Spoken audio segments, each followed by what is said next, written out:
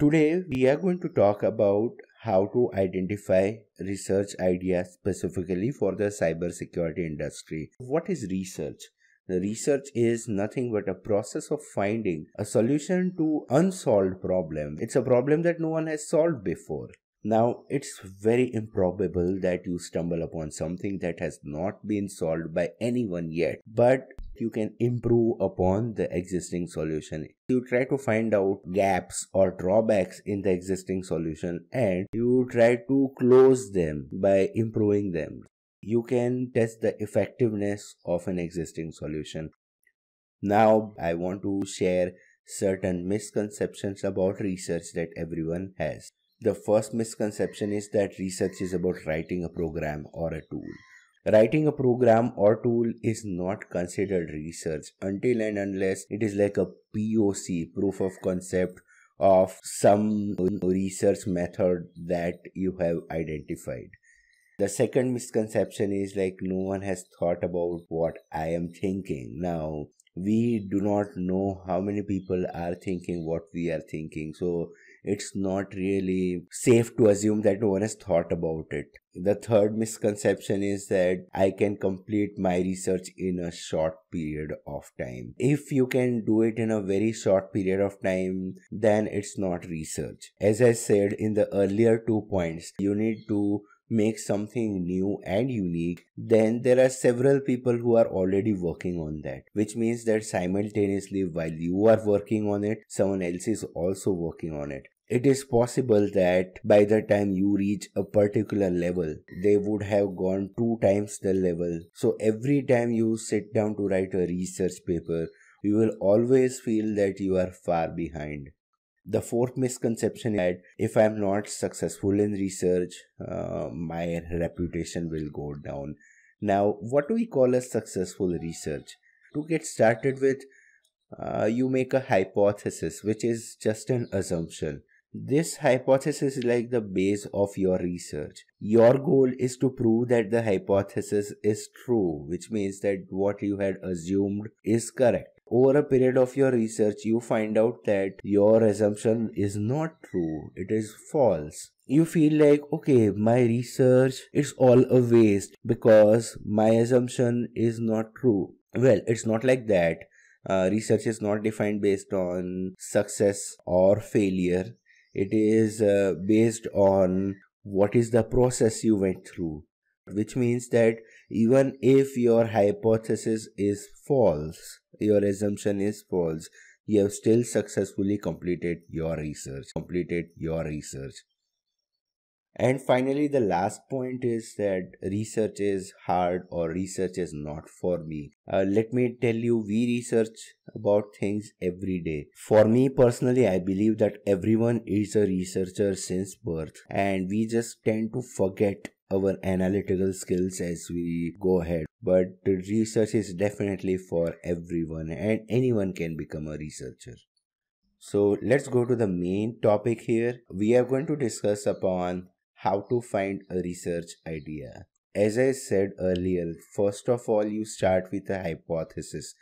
Alright, you make an assumption. For example, let's take an example here. If you have seen the movie Interstellar, there is a scene where they actually hack a drone while driving in a car through a laptop and some kind of a radio signal transmitter or receiver. It is possible to hack drones that are passing above my living room. Now, this is very interesting because I think this is going to be the future of security. Everything is going to be done through drones, food delivery and security and a lot of stuff. And if you can actually hack drones while sitting in your living room, it's just going to be fun. Now, that's our hypothesis, right? Now we come to the next step, and the next step is about reviewing the literature, which means we need to find out if someone has done that before. Alright, so in this phase, you'll be able to identify how many people are actually working on this area. The good thing is that you'll also be able to identify the techniques that they are using. which means you already know what is the way people are following. And now you go to the third step. You need to identify whether you can go beyond them, right? Because you need to identify something that is much better than them, or you need to identify gaps in their research. And if you are able to do that, then yes, this research topic is definitely for you. So now you go to the last stage, which is define, where you create your research idea, which means that you are drafting the right words for the idea. You already created it because you know that this is the thing that you're working on, but now it is the stage to draft the right words in it, and in that way you can just put it in your research proposal that this is the topic that I'm going to work upon.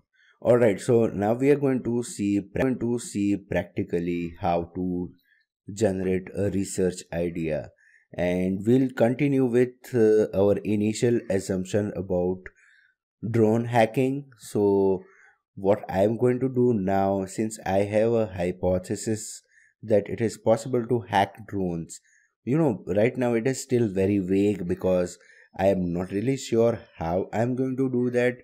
I am just about to do that. That's what I have on mind.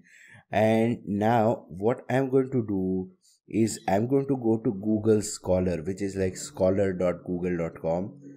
So I'm just going to go to Google Scholar and type out my research topic vaguely. You see here you already have two of the suggestions here, but we still will go with our keyword. Okay, so you see this first link here that is about hacking a drone, and you can always open it in a tab. So this thing was presented in a hacking conference. So technically it is not a research paper, but it is still research, which means you cannot directly take this one. Okay, and let's see. Yes, this seems more or less like drone hacking, and the researcher is focusing on breaking into the XB protocol in order to get things up. There is also